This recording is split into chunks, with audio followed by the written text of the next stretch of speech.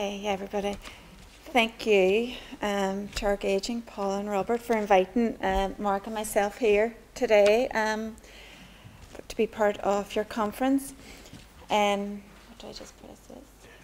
I suppose myself and Mark are two social work managers from the Western Health and Social Care Trust, and we're based within the fostering service. And I suppose just to give you a wee kind of map of where we are the gold here, over here. So we capture the whole Western Trust area from Limavady right down to Enniskillen. The top half of the Western Trust would be very urban, with taken in Derry City. The lower part is very rural, covering Omagh and Enniskillen area. So it's just to give you a wee bit of geography around the Western Trust.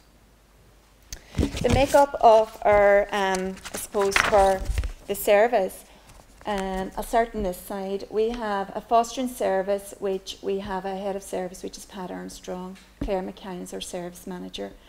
I am the fostering recruitment and assessment social work manager for across the whole of the Western Trust, and I am mainly, my job would be to recruit mainstream foster carers and to assess mainstream foster carers.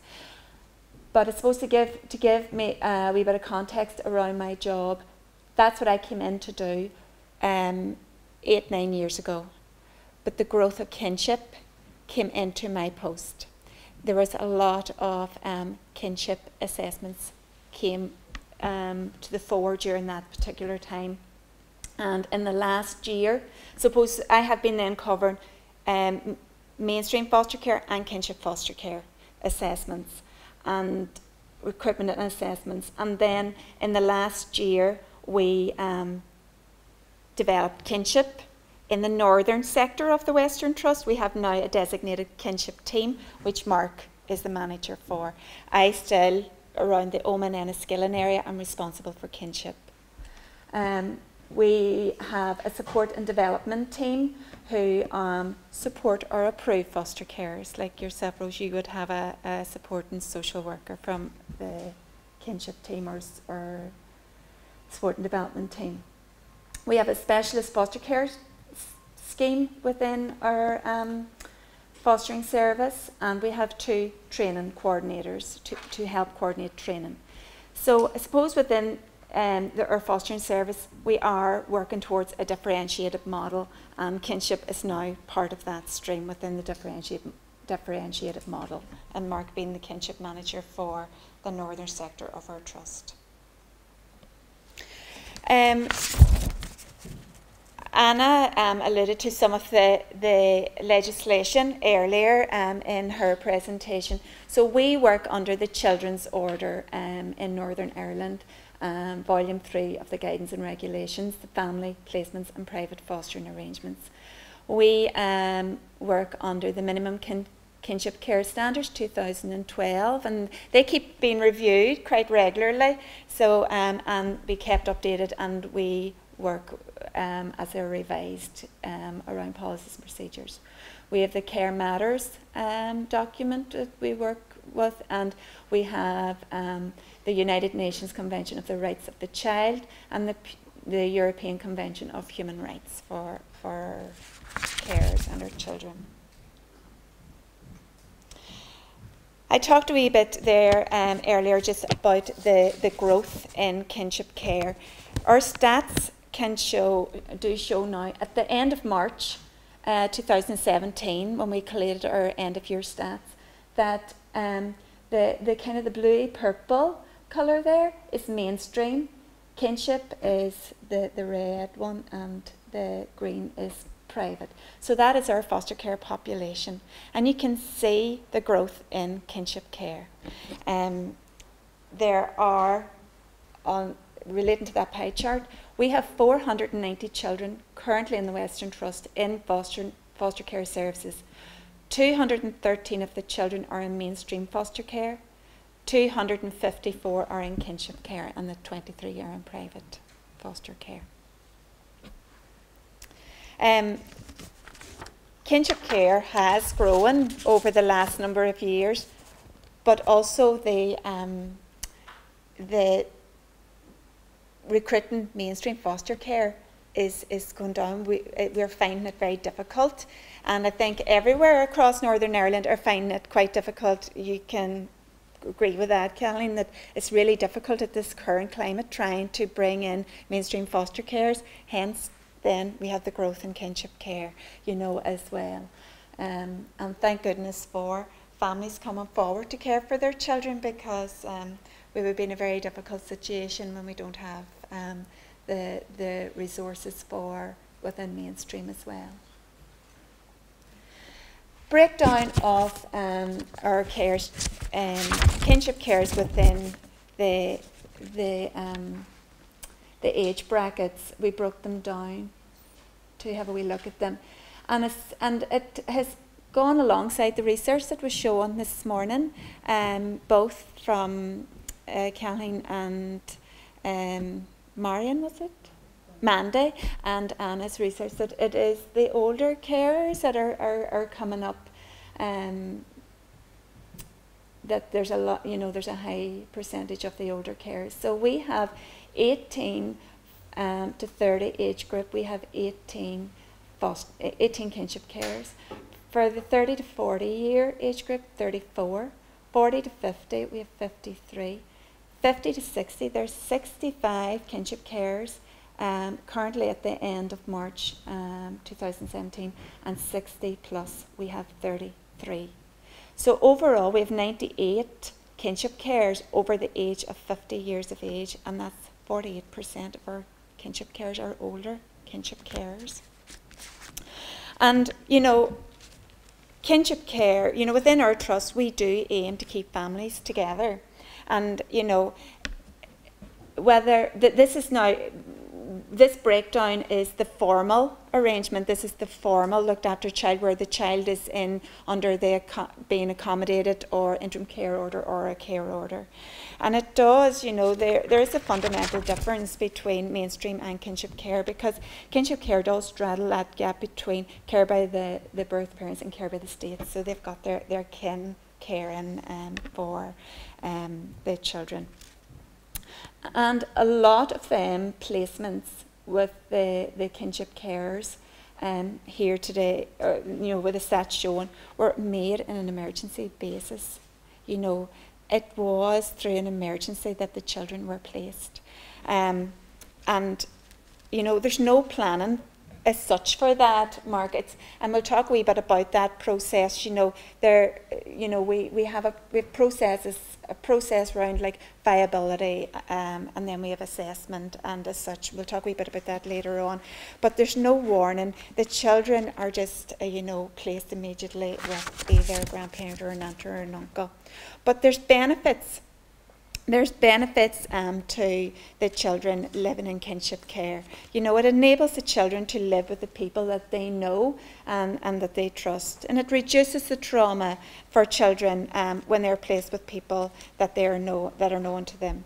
It reinforces the child's sense of identity, and it facilitates children's connections to their siblings and to other family members. The kinship process. And I suppose there's challenges for our carers going through this process, because again, it's not by choice. You know, they're brought into this situation that challenges them somewhat, because there's a lot of assessment process. You know, there's a lot of paperwork to go through. So we have initial social work contact, which is, you know, where they are introduced to social workers from the field. They're introduced to ourselves from the fostering service, you know, to undertake a viability assessment to see are they viable to look after, you know, their own family member. And that has to be completed within 48 hours of the child being placed on an emergency or immediate basis. And then you have your assessment process. So ideally, you know, this situation allows for the children to remain with their birth family and to preserve family contact. But for many kinship carers, this is, you know, a new role and a new challenge for them. You know, especially particularly, and Rose talked a wee bit about this, you know, when you've assumed their years of raising their own children, and they think that's behind them, and then they have to come back in to care for their own grandchild. And the impact then of their own adult children's behaviour, they have to take that on board as well. And in my experience of working with kinship carers, and especially older kinship carers, we have to be creative. We have to have a multi-agency approach in assessing and supporting the placements. You know, carers don't always view, older carers don't always view the risks as seriously as what social services may assess the risk. And, you know, they don't intentionally intend to collude with their family members, but there's an emotional tie. There really is an emotional pull, you know, because they want to help their family member, and they can be very optimistic and saying, well, this is for the short term. I'll do this in the interim until they get back on their feet, and sure, it'll only be for a wee while. And that's often not the case. It ends up to be a longer period of time. And then older carers especially can become fatigued in the longer term, and that's difficult. You know, we also find that through the process of the assessment that carers do come a long way.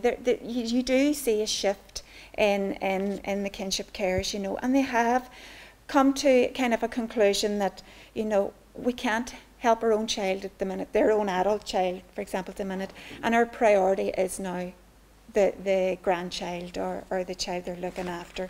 So when these areas are examined and, you know, emotional conflict is, you know, I suppose examined more within the assessment, it gives the carers a better understanding and a better understanding of their own children's needs and their own grandchildren's needs. Hello everyone. Just to carry on from where Dympna left on, I suppose from a practitioner's point of view, what I wanted really to do in what we do is get the feedback from them. So when Robert contacted me, I went out and I spoke to a few carers to try and get a bit of feedback from them. Because what we try to do is understand where we come from as practitioners and social services and the systems that we work in. But understand a lot of our carers have never experienced that before, you know, so their feedback was vital to help inform us about how we move forward. So I suppose I'm not going to be able to say this as well as Rose did, but this is the feedback I've tried to capture from people. So some of the things they were saying. So I've always cared for my grandchild. What happens if I fail this assessment? You know, that's a massive thing to worry about when we go in as an agency. And our first point of call is, can you look after these kids? But we're going to have to assess you. We're going to have to do this with you. And we want to make sure that you're safe and that kind of language. So we have to understand that could be really worrying for carers. So people have touched on this already today. The relationship is critical. Somebody said to me, I'm now in the role of granny, mammy and daddy. I'm wearing 3 hats, you know. And if we think about that just for a minute, that's so true, you know. The appreciation and thanks we have to give to these carers is you know, unbelievable. I've never had to have a social worker in my life before. There were so many professionals and meetings. Can I not just get on with it? And that's the message we get time and again. And that's difficult, and we just have to appreciate that when we've got looked after children. That can't be the case. Social services are involved. And they're involved for a reason, but it's understanding them when we're asking carers to take on this role, that we appreciate that and we understand that and we try and work with that. I know the kids' needs are now the priority, but I can't stop worrying about my daughter. I love her even though she can't stop, you know, real feeling and emotion, and we have to understand that. And sometimes our expectations are, no, if they turn up at the door, then we expect you to phone the police, or we expect you to turn them away, you know, because of safety issues. But we have to understand how hard that is, you know, and we have to try and work with that and build up a relationship and that partnership approach and how we manage those situations. But the emotional pull is so strong to, you know, for kinship carers. when we were looking at age and health of kinship carers, the kind of things that was coming back was, the children keep me feeling young, you know, a lovely statement. I worry about my finances when I reach pension age and how this will affect us. Just because my sight is not good doesn't mean I can't look after my grandchild. You know, and we have to be realistic. People feel judged. You know, we try and adopt a strength-based assessment, you know, and we really try and focus on the strengths, and we want people to appreciate that and understand that. Even though we do not keep the best, we want to keep the children in the family where they belong. Nobody can love them like we do. And that's a real consistent message that we get from family members and from carers. I don't understand self-employed, that HMRC keeps saying, I'm caring for my grandkids. We had a couple of grandparents who ended up receiving a phone call from HMRC to say they were in thousands of pounds of debt because they didn't have the information on how to manage that situation. And that's what they're having to manage on top of caring for the kids, you know. So as a practitioner's point of view, we have to listen to this. How do we make it easier? You know, that's the key. Home conditions and accommodation. My housing is best suited to us as pensioners, and we don't have enough room, but we don't want to be rehoused to keep the children. Accommodation can be really, really worrying for our carers. I'm glad to hear that you didn't need a room each, because that's not an approach that we take in the West. You know, rooms can be shared, you know, depending on gender and all those kind of things. But accommodation can be a worry for people. We had just an example of that. A few years ago, we had a situation where grandparents took on the care of their grandchild, or two grandchildren, a grandson and a granddaughter, but the accommodation didn't lend to it at all. And see, the very initial check, you know, and the viability visit, you know, accommodation can be a real nice factor. But we had to look at this in its entirety. If these children didn't go to their grandparents, the chances, where was these two teenage children going to go? They were going to go into residential care.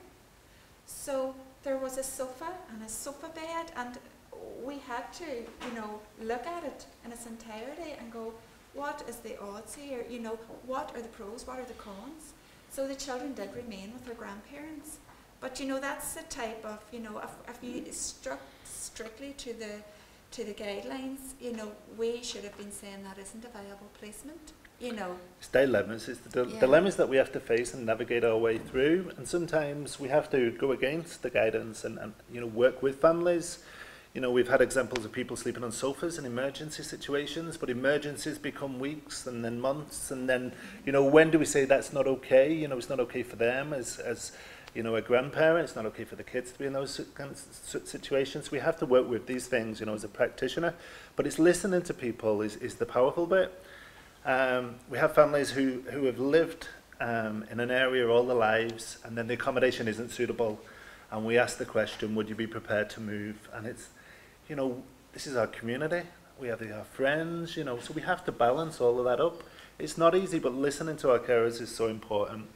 So as I just made a note there, there's powerful messages that we have to consider as practitioners. We have to think about our processes as social services and the journey that we ask carers to go on, and it's not easy. So what we're trying to do is we're trying to think about what is the impact, what's the impact on the carers, you know, what's the impact on the children. What we find is it's not black and white. We have to work with grey areas, you know, on a regular basis. What are our expectations, and are they fair expectations? So we have to question our practice all the time. And we need to understand where our carers come from. That story, that journey to get where we are in these crisis situations, you know, we have to listen to that and support and work through it.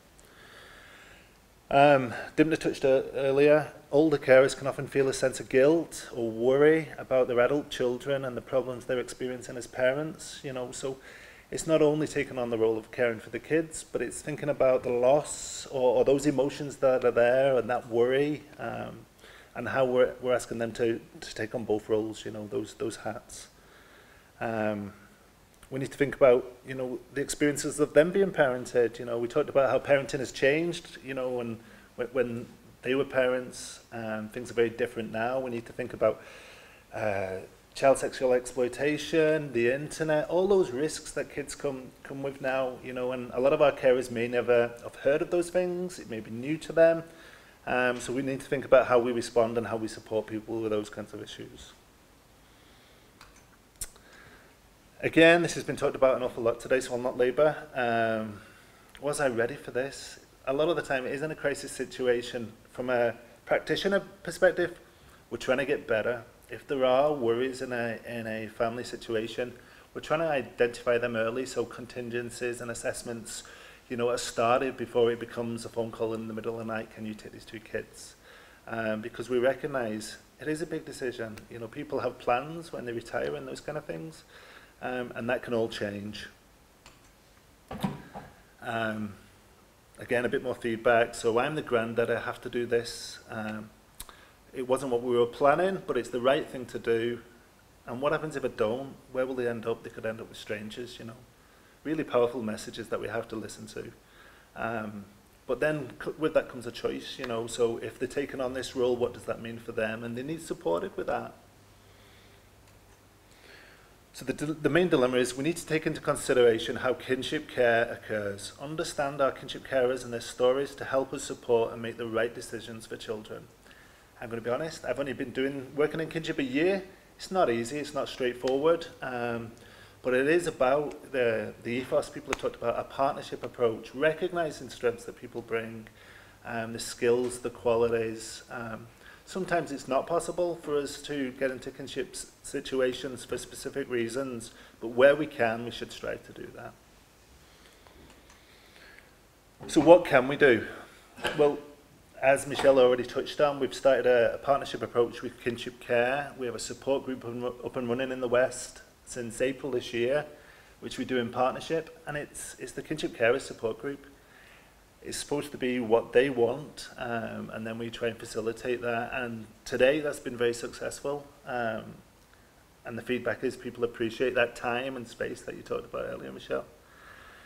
Understand the difficulties kinship carers face. If we can't, if we're limited in social services, which at times we are because of resources or ever shrinking resources, can we signpost fostering network, kinship care, you know, whoever it may be? It's important that we give that information and are familiar ourselves. One of the most important things is to listen and advocate.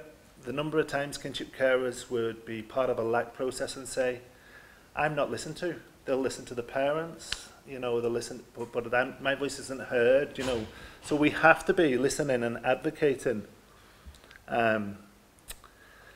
We have the statutory kinship standards where we visit monthly, but what we try and do is more frequently if needed. You know, it should be based on need and what the carers, you know, appreciate, and they do appreciate that support.